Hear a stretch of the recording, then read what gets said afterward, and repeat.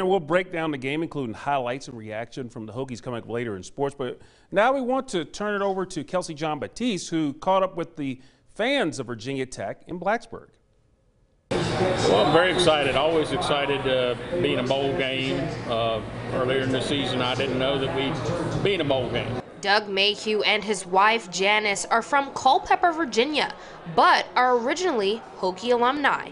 They made a pit stop in Blacksburg today to watch the bowl game matchup of the Hokies versus the Maryland Terrapins. However, both say this season doesn't compare to past ones. Frank Beamer's years tenure, I mean, he was the Hokie coach, the Hokie Nation. Always hoping for things to be great. We're still healing from the COVID seasons, both years, and always wanted to see it do well. Yeah. But their hopeful spirit didn't necessarily extend to other Hokie fans I talked to. Girl, I don't even know. This game is crazy. Them Hokies, I don't even know what to say about them.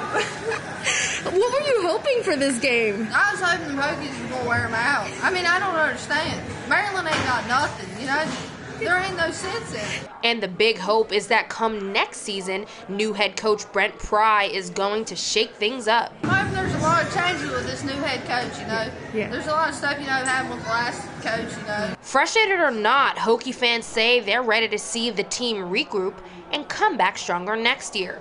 Local in Blacksburg, Kelsey Jean-Baptiste, WFXR News.